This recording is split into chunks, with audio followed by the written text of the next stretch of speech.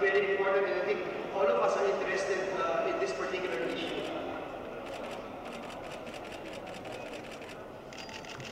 May I know from the gentleman, Mr. President, when is the appropriate time? Sa akin po, dapat ang martial law ay limitahan lamang ang extension sa 6 na pong araw at hindi po buong Mindanao, kung kailangan doon lang sa 10 probinsya na nabanggit ng Pangulo sa kanyang request of extension.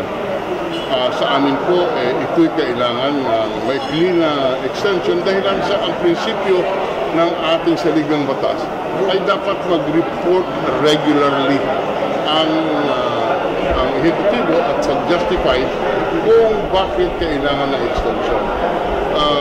Assuming that the joint session agreed to 60 days, after 60 days, if the extension is still necessary, we can again review it.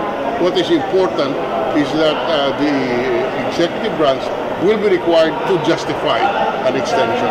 This is basically the process in Constitution in order that the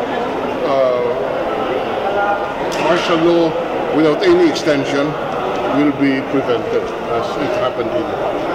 So we strongly believe that martial law extension should be limited to 60 days, and that there is absolutely no evidence that actual rebellion persists in the areas other than Marawi City. Those are the reasons why we voted.